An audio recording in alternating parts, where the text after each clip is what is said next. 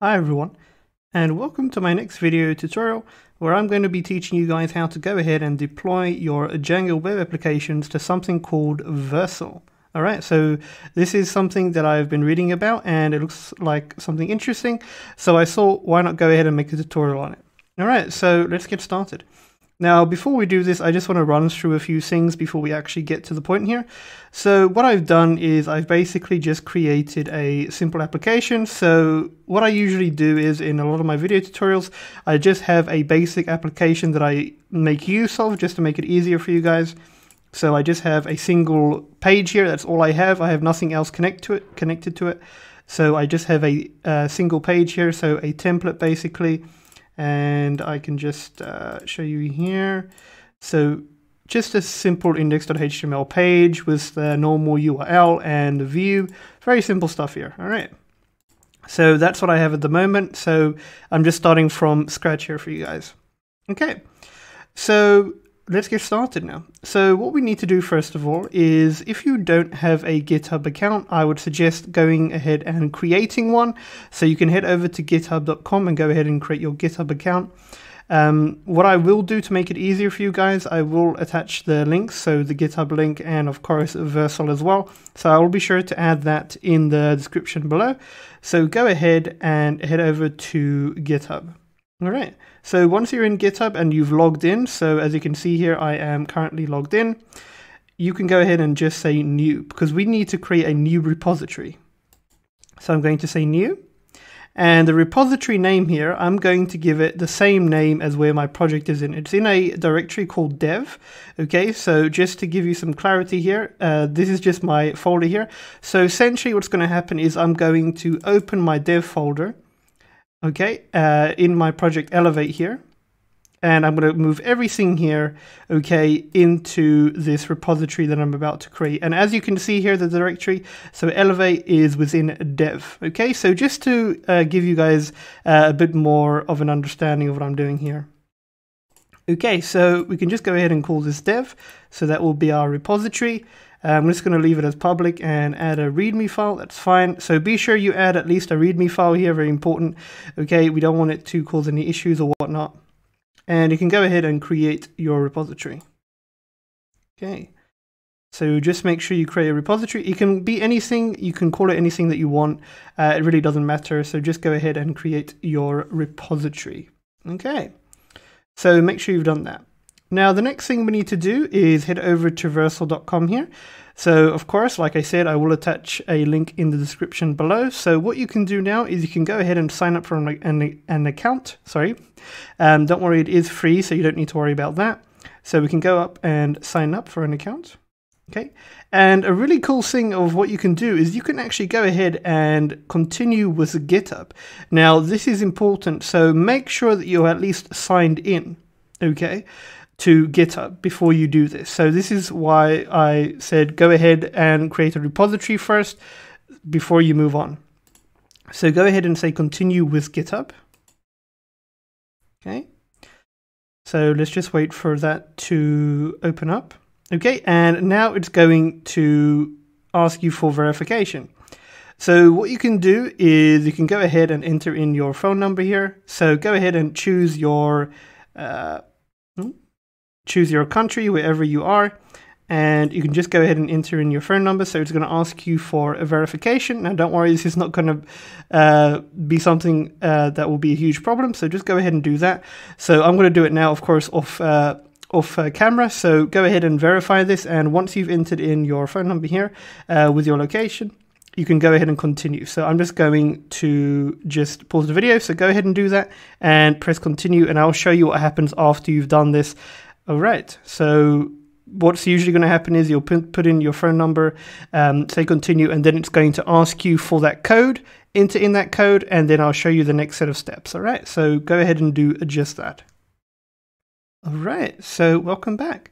So upon completing everything that you needed to complete, you'll notice that you'll be redirected to this page here that says let's build something new, and you might see a red message appear on the bottom right corner that says something about GitHub could not install or something, or import, something like that. And you should see this, of course, spinner loading here around git namespace. Now, don't worry about this. We will go into further detail as to what to do here. So all we need to do here is just keep this as is for the moment, and then we will move on to the next set of steps. So don't worry about this for now. Okay, we will get to it. Okay, so just make sure you're up to this stage, and we're going to leave Vercel for just the moment. Okay, so as long as you're here, that's perfect. Now we need to set a few things up. So head over to your application. So you can go to your application, and what I'm going to do is head over to my project. So my project in this case is called Elevate. So very important, make sure you know the name of your Django project, of course. So here is Elevate. Now, if you don't know what the name of your project is, okay, it will be the name of the folder where your settings.py file is housed in. So that will make it a bit easier for you to differentiate your project name. So here I have settings.py. Okay, so now that I'm in settings.py, what I want to do here is by allowed hosts. I don't want to allow all hosts. I specifically want to allow hosts that have the extension of .vercel.app. Okay, so what you can do here is you can say .vercel.app. Okay, so this will be under the allowed host. So this is the domain extension, you could say, that we want to allow. So make sure you've added in the following. All right. Now, the next thing that we need to do is we actually need to go ahead and configure a vercel.json file. Okay, so this is basically our configuration file to bridge the connection and build our Django application and load it onto Vercel itself. So this is like the communication bridge, you could say, between Vercel and Django for our application. Now, to make it easier for you guys, what I've done is I've gone ahead and already created it and set it up for you guys here. Okay, so this is of course going to be a .json file. Okay, so what I'm going to do first of all is head over to my project. So my project's Elevate, and of course I have my requirements.txt file here. So if you haven't got a requirements.txt file, I'd recommend going ahead and generating one right here. So what you can do to do that before we move on is head over to your project. So make sure you know project here, and you can just say pip freeze greater than requirements.txt. Okay, so you can type in this following command here. So pip freeze greater than symbol requirements.txt, and this is going to generate this requirements.txt file that you can see right here. It will generate this. So make sure you go ahead and set and run that command there. Okay, so once you have your requirements.txt file, okay, in your main project directory here, where you have your manage.py, your DB, SQLite database, and your requirements.txt file, what you want to do is you want to create a .json file. Okay, so that's very important. So what we're going to do now is we're going to create a vercel.json file. Okay, so this is what we need to do. So what you can do is you can go ahead and right click on your project here, say new file, and you can of course say vercel.json. Okay, so this is important, so make sure you have this vercel.json file created here in your project's directory along with manage.py requirements.txt. It's important that you get the directory correct, because if you're not in the right directory, you will get an error. Now, the next thing that we can do is add in this code here. Okay, I will explain it, so don't worry. Now, regarding this code here, what I'm going to do is I'm going to go ahead and paste it in the comment section.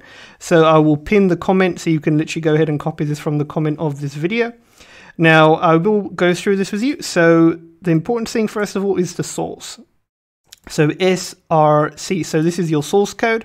So remember the name of your project. So the name of my Django project is Elevate. So here you can change this to the name of your project.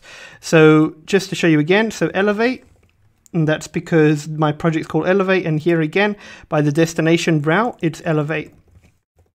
Okay, so that is the project name. Everything else is going to be exactly the same as is. The only thing you will change is the project source here under builds and the route to destination, which is Elevate. So the route here, okay, this is where Vercel is going to look for our Django application. We're pointing it to the WSGI here. And of course, in the source, it will be at the base directory. we are going to be making use of the Vercel Python platform. And of course here we've stipulated here as well again that we want to build our application based on our Django Elevate project at WSGI. Then of course with the configuration setting here, okay, we're just setting the max lambda size and we're setting the runtime to Python 3.9. Now unfortunately we haven't got 3.10 yet for Vercel, so we're just going to have to make do with 3.9. But you shouldn't have much of a problem here because as you can see in my requirements.txt file, my version of Django is 4.1.5, so you're not going to have any problem with that. So I wouldn't worry too much about this fact, okay? So make sure you've got that all in place. So make sure in your major projects directory, along with your manage.py file, you have your requirements.txt file, and make sure you have your vercel.json file also in your main directory here as well. Okay, so make sure you have that. And like I said, I will put this code in the comment section as well. So make sure that you have that in place. Okay. Now there's one more thing that we need to do. And what that is we need to head over to our wsgi.py file within our project here. So it will be in the same directory as your settings.py file. So head over to wsgi. Now what we need to do here is we need to set app equal to application. So I uncommented it out, but just for clarity here, I'm going to type it again. So I'm going to say app equals application. Okay. Now, you're probably wondering what is the reason for this. So this is because we want to go ahead and bridge the connection and connect it to our Vercel app. So do bear in mind in our settings.py, we did set the allowed host to .vercel.app. So we need to set the app here, of course, to application. Okay, so that we can ensure that we are connecting to our Django app on Vercel, because remember Vercel is called .app. So this is why we need to explicitly state the app part right here. Okay, so make sure you have this in place, very important. Okay, so these are the main key areas. So to sum it up for you guys, the important things that you need to do is under allowed hosts, you need to say .vercel.app. First thing you need to make sure you have. Next thing you need to do is make sure in your main project's base directory you have a requirements.txt file or generated. If you want some clarity, just make sure you have the following as on my screen. And also make sure you've created a vercel.json file right here in your directory as well. And the only things you need to configure here is, of course, the source under builds and the route destination or dest, which is going to be the name of your project. That's the only things that you need to change here. There's nothing else that you need to do. So make sure that you've gone ahead and made these changes. Right, so let's get started with the deployment process. All right, so before we can make use of Vercel here and import our Git repository, we need to actually go to our repository itself and we need to go ahead and push our code here. So what we can do is we can head over to our projects folder here. So mine is called dev and Elevate is my actual Django project itself. Okay, so I'm going into Elevate and I'm going to copy everything over into my GitHub repository. So let's head over to GitHub here and I'm just going to do it the following way. So I'm going to go ahead and copy everything here. So let me actually copy that. So make sure you have everything copied and you can just drag it to your repository here. Okay, so go ahead and do that. Okay, everything is being uploaded. So let's just wait for that to be uploaded. So I have about 50 files, so not too much. So let's just wait for this to upload and we can then move on to the next set of steps. So once all of our files have been uploaded, we're going to, of course, commit them. And then we can go ahead and import that exact repository in Vercel. And we can literally just watch it build and run. So it has a very similar way of running like a railway. But yeah, let's go ahead and check this out. So everything's been uploaded. So we can just commit the changes. So here I'm just going to say code commit. It's actually an AWS service, actually. So code commit, and I'm just going to commit the changes and commit it. Now there's many ways in which you can commit your code to GitHub. I'm just showing you a very simple way as to how to upload them.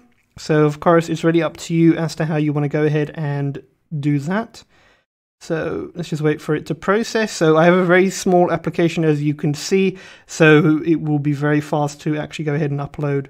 Okay, so everything is set and ready to go here. Now, the next thing that we want to do is head over to Vercel. And here it says import git repository. You just want to scroll down here, and here in that bar where you see the spinner, you'll see a drop down symbol here, and you can just say add GitHub account. So you're going to add your GitHub account, and you're basically going to install Vercel and give it permissions to access your GitHub account. So that's all that you're going to be doing here. So what you can do effectively is you can go ahead and either choose all repositories or select a repository. So my repository from here, of course, was dev. Okay, so that's my repository. So I'm just going to go back and I'm going to say only select repositories. And here comes a drop down where we can select a repository. So I'm going to select a repository and I'm going to choose dev here. So cloud with Django /dev. Great, and you can just read the requirements and just go ahead and install it. Okay, there we go. So it's now connected to Cloud with Django. All right, and our project has been set up accordingly. Now, what we can do next is we can go ahead and just say import.